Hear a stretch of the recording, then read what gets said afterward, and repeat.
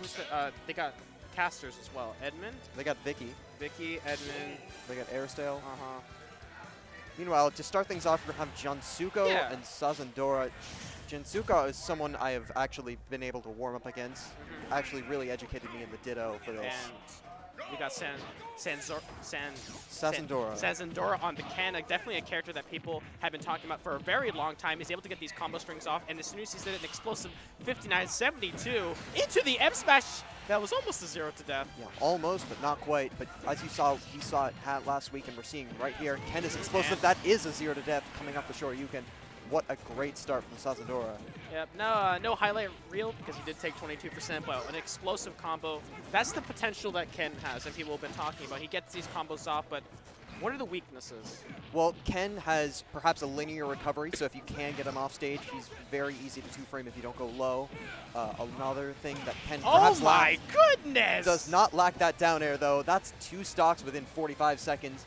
Sazandora on a tear at the moment. He's literally on fire. This Ken is just taking Jansuko for a ride, and you're telling about he needs to warm up. I think right now he needs to be warming up right now. 58% already. He's taken so much damage. He's off stage once more, but we'll flash to catch him out. Yeah, finally goes. When you prepare safe options off stage, I mean, that was over before you blink and you might have missed that one. That was crazy fast from Sazandora. Excellent work, got an early kill and just rode the momentum all the way to the end. We just started. We did. We just started the stream. Already a 3-stock coming in from Sazandora. Impressive Ken play. Oh my god. That's like the Ken highlights that you see, right? I mean, that has to be pretty close to ideal. Yeah, because he gets all those combo strings. He almost gets a 0 to death at the start. Finishes with the 3-stock, gets a spike on the 2nd stock, and then finishes up with the easy combos. It feels, especially if you're Jansuko in this area, it feels overwhelming. And he's going to go to Youngling. No, he is not. Okay.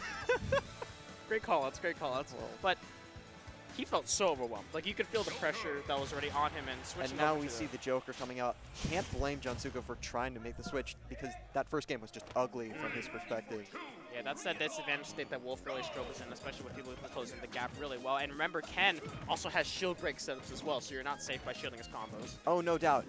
If you can get Joker off stage, you know, he can even just get back. So some of those edge guards that came out in game 1, perhaps a bit less of a factor. But also what's really good for Jansuko, which I agree with the pick, is that you have an easier time of edge guarding, but 92% already. He's already at kill percent.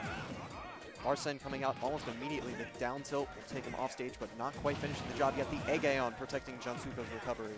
Getting a little bit of damage off, but the up smash can catch him out for a little more damage. Going for the Shoryuken, but no punish on that one just yet. But oh, he went for that. He actually got the up smash. Jansuko went for a grab, but in the end it did whiff. And Sazandora once again with an impressive lead. Yeah, picking up where he left off in game 1. Sazandora looking like a machine at the moment. Even falling victim to that one drag down up air, he's still in a healthy lead, and that Rebels guard will only slightly close the gap.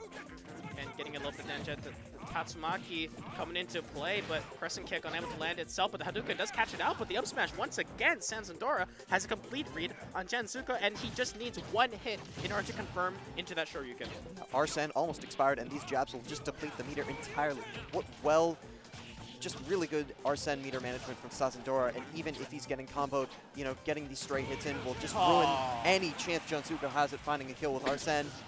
It just hurts. Is he even going to take a stock this entire set? I hope so, because here's the thing. What we're seeing right now is that's a big whiff. That could have been a punish, but unable to find anything, but does get the edge guard. That's what I was just about to talk about, is that with this Joker, you have an easier time edge guarding with that back air and that forward air. But that was like the plan in this one. You can see that he can go for these edge guards, right? But you can't edge guard when Sazandora is comboing you. But right now he's fighting back, but as soon as I speak, 22% already, and he's crossed them up with these Tatsumakis.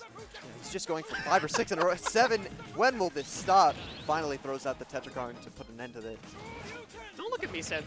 He looked at me when I was laughing about his Tatsumakis, but will it punish it? Oh, he's going to keep going, isn't he? I mean, there's no crowd at the moment. Everyone's playing their round 1, but if there was, he'd be playing to it. Good. Sure, you can protect his recovery, but focuses right through that. And here comes the shield break setup. Is forced to drop the shield, knowing exactly the potential of it. Here comes the down tilt, trying to catch something out, but the get up attack going to counter it out easily. Here comes the rolls, the back air. If Jansuko can close the stock out with that F tilt, that gives him a little better chance, but 75%, you're already at you're 2 hits away from dying. And this is the situation where it's useful to have Rebellion Gauge empty because you don't want Arsene coming up too early. If your opponent's at 0%, you're not going to find a kill, and it's going to be away when you actually need it at these later percents. And unable to get these combos down, but the Nair shares is going to land. He's looking for the up tilt. Great parry, but unable to find a punish. The Aha will only take him up to 27%. Needs to tack on a bit more damage for even going for a hard punish. And focus attack not going to land at all, but Sazandora 53% on him. He needs to be a little bit careful because Arsene's going to come back online very soon. Yeah, this looked very one-sided to begin this, but Jansuko is pulling it back. Arsene almost online as well any second now. Oh, he actually fell out. Jansuko's going to be safe for now, but Tatsumaki going to force him out in a bad situation. Down smash, not going to catch it out. And oh, but that surely will.